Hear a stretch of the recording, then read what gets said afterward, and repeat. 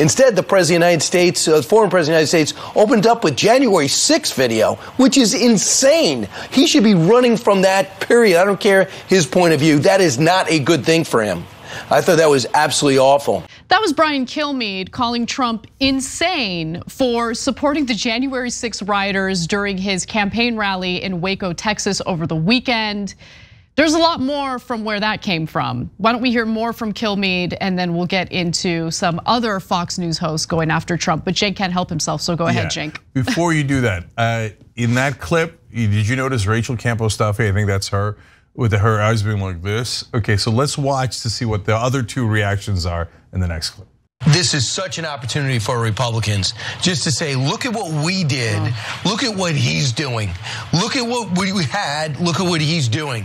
And I think for President Trump to spend 80% of his time complaining about court cases instead of just looking at his own record and what he would have done. And let me tell you what I would have done to SPG. Let me tell you what I would have done over in to Syria if our guys got hit for the 74th time and twice in 2 days. He does that, or other candidates do that, they're going to be unbelievably successful because that's going to be the conversation at the kitchen table. Instead, the President of the United States, former President of the United States, opened up with January 6th video, which is insane. He should be running from that, period. I don't care his point of view. That is not a good thing for him. No, this is one of those rare instances where Cenk interrupting me makes a lot of sense because I didn't notice that before. Because I'm looking at Kilmeade, he's the one speaking. But look at the discomfort Rachel Campos Duffy and I don't know the name of the other guy are experiencing as Kilmeade is trying to very gently critique Donald Trump for opening his rally with the January 6th choir, by the way, to honor them, the rioters who broke into the Capitol and caused all this havoc. So first there was the Campos Duffy's look of like, okay, towards him. But the other interesting thing was the constant looking to presumably producers. They're like, what do we do? What do we do? Should we step in? Is this legal? Is this allowed? He's saying things that are against Trump. That's good. That's what we do. Oh, we're doing that now. Okay, all right, then I won't say anything. Okay, which by the way they are. Kilmeade's a good team player. The memo at Fox is it's okay to hit Trump. We're supporting DeSantis. Now you got to balance it out so you don't lose the entire audience. So Kilmeade's actually towing the company line here. And notice Kilmeade never criticized Trump before Murdoch made the turn and said we're in favor of DeSantis instead of Trump. That's exactly right, and I have noticed that. By the way, Will Cain is the name of the other Fox and Friends host in that video. So Fox has seemed to turn on Trump to some extent, considering all the negative commentary he's been getting on the network. Another example is actually Stuart Varney, who didn't take kindly to a moment where Trump apparently threatened violence against the Manhattan District Attorney Alvin Bragg. Now he did this in the context of social media. He was on TruthSocial and he posted an article that included imagery of Trump like wielding a bat around. Trump shared the image of himself holding a baseball bat with Bragg's hands up. So the New York Post covered it and they included the image of this on their front page. On his TruthSocial platform Thursday, as he devoted his day to attacking the prosecutor for pursuing a case over hush money payments to adult actress Stormy Daniels, the bat image was pulled from an article that he shared but was not removed. Okay. So Stuart Varney, who was also a giant Trump supporter, was not happy about this. And honestly, I think what he's about to say provides a lot of common sense to the Republican Party if they're genuinely concerned about winning in the next election, but it doesn't matter. For diehard Trump supporters, they're not gonna hear any of that. So without further ado, let's go to the last video here. I don't think America wants that kind of behavior in a presidential candidate. I think they're tired of it. I don't think they like to see him wielding a baseball bat prior to some possible charges in court. I just don't think it goes down well with a majority of people. What do you say? Well, yeah, no, I think you're exactly right about it. And I think that even in 2016, people would have rather not had to turn to somebody like Donald Trump. How do you think independents in this country will react? I don't think he's trying to win independence right now. I think he's trying to win the primary. He can't win the election without independents. Right, but he's got 30% of the Republican Party as his base. He may get them, but if he doesn't have the independents, he can't win. So in at least 2 separate discussions, Stuart Varney brought up the bat photo and clearly was not happy about it, but he's actually making a good point, and honestly a point that Republican leadership, I'm sure, is concerned about, which is why they're trying to prop up DeSantis. Donald Trump does well with the Republican base.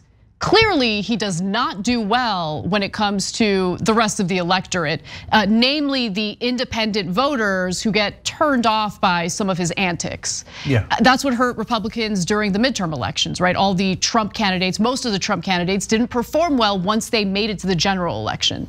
Yeah, so there are no good guys here, but let me break down 2 different camps. Rachel Campo-Stuffy was the one that kind of halfway debated him for about 3 minutes in one of those instances that we just showed you. And she kept going back to, well, it's a 2-tier justice system, and Donald Trump and his fans are just complaining about the 2-tier justice system. What? Yeah. Okay, yeah, let's talk about the 2-tier justice system. If anyone else committed the kind of tax fraud that Donald Trump had committed, the kind of financial fraud that Donald Trump committed, they'd be in prison right now. 100%. I talked about this on Friday's show. It's that the right wing, especially the elites within the right wing, have never been held accountable their whole lives. There's almost no rule of law for them. So that's why when the idea of being held accountable is a new concept to them. For the left wing, we're always under the thumb of the law, right? But for a lot of the powerful people in the right wing, they've never heard of it, right? Like the idea that a rich Republican can go to jail, that's just, it's just such a foreign concept. That's why they're like shocked. They're like, did you guys know that in the justice system, that if you break the law, you can go to jail? Yeah, the rest of us all already knew that. The ironic thing is there is a 2-tier justice system. You're just in the tier that never gets held accountable. And now you're shocked to find out that you might be held accountable. Anyway, so that's that camp that says we can break the law if we want to, because we're right wingers. The Stuart Varney camp is, guys, you're gonna cost us the election. And how we're gonna get tax cuts for the rich if you cost us the election? He doesn't care about the bats or anything like that, and neither does Murdoch. They're just like, we need those independents. We need to trick those independents into voting for us. That's right, yeah. So we do more tax cuts for the rich. No, that's exactly right. Right? So it's not like he's a good guy, he's just pointing out elementary politics. I know, but that's the amazing thing, that like, pointing out elementary politics to the viewers is just taking this massive risk because of how they're gonna react to it. 100%. By the way, we have that on the left too. If you point out super elementary politics to extreme leftists, they're like, no! Okay, so everybody's got their incredibly counterproductive litmus tests. But anyway, the right wing has mastered the course in that. Unfortunately, it's the majority of the party, not a fringe little part of it. So now, last thing is, Trump, he does an ode to the January 6th rioters in the beginning. Okay, look, kill me is outraged as if this is the first time he's ever heard of it. We're all super used to it. But my point isn't that. My point is, so if you're doing an ode to them, forget the ode, why don't you give them money? They're in prison now, they need legal help. Yep. You have hundreds of millions of dollars that you raised from people, including probably people in that crowd in Waco, Texas. So why don't you come out to the speech? And by the way, you get tons of shit. Say, you know what? I'm giving $100 million to their defense fund. I'm gonna cover their legal fees. Or I'm just gonna forget, you probably don't need anywhere near $100 million. I'm gonna cover their legal fees. He's not giving them one dime, $0. Nothing. That's what he's giving them. Because Trump is a fraud. He's the most obvious con man in the world. Right wing, I don't like your brand of populism. The economic stuff we can maybe one day off in the future unite on.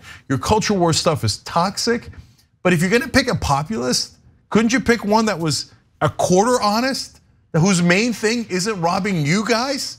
I mean, he does the biggest robbery of you, not us. The problem is Trump is a showman.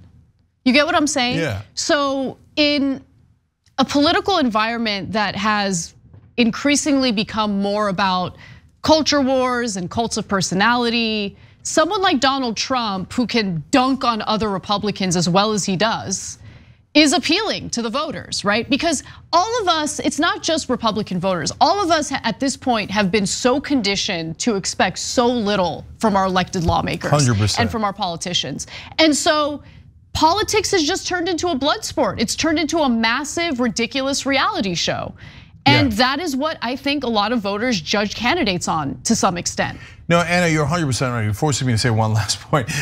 Forcing. Look, yeah, you're forcing. You made me do it. Trump got past the goalie. He got past the goalie because he was a celebrity and he was a clown. So the mainstream media thought, oh, celebrity, we always cover celebrities. Right. And oh, he's a clown, so it's harmless, right? So progressive populists can't get past the goalie because the goalie's the media.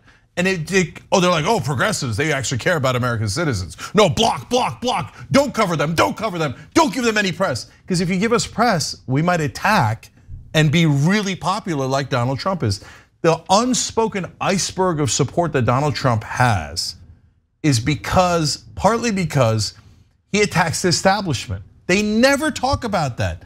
Yes, some of it is because of the racism, bigotry, sexism, etc., right? But a huge part of it is he just says F you to the establishment, which people love. He's the first to get past the goalie, so he's collecting all the F the establishment vote. That should be progressives collecting that, but we cannot get past the mainstream media. If we're being honest, they're actually our biggest opponents. Thanks for watching The Young Turks, really appreciate it. Another way to show support is through YouTube memberships. You'll get to interact with us more. There's live chat emojis, badges.